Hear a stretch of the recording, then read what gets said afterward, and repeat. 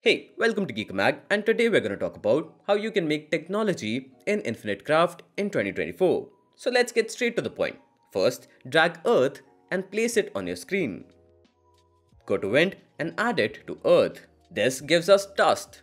Now add more dust to it. This will create sand. Find fire and put it on top of sand to make glass. Add fire to the glass and this will create a lens. Adding water to the lens creates a microscope. Now place glass in an empty space. Add sand to the glass and this will create an hourglass. Combine the hourglass with the microscope to get signs. As the final step, add signs on top of signs to create technology. That's it. If this video helped you, please consider liking and subscribing as it motivates us to continue making such content. Thank you for watching.